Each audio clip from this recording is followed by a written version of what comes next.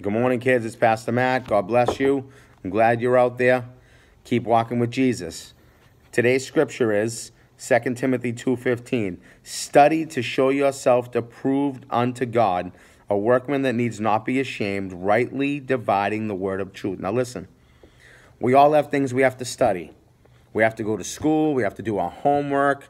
We have to do all of those things so we can be successful in the things of this life. When you eventually you're going to come, you want to get your license in the future. You want to drive a car. You have to study to know the laws of the land and the rules of the road. That's all study. Everything. You're going to get a job one day in the future. You're going to have to know how to perform. You're going to know have to how. You're going to need to know how. I'm sorry, kids, to be good at that job. So you got to study. But listen. First and foremost, get to know God's word. Get to know God's word.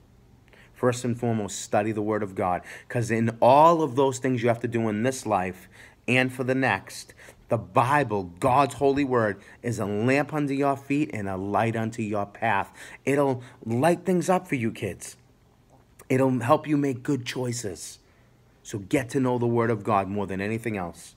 God bless you.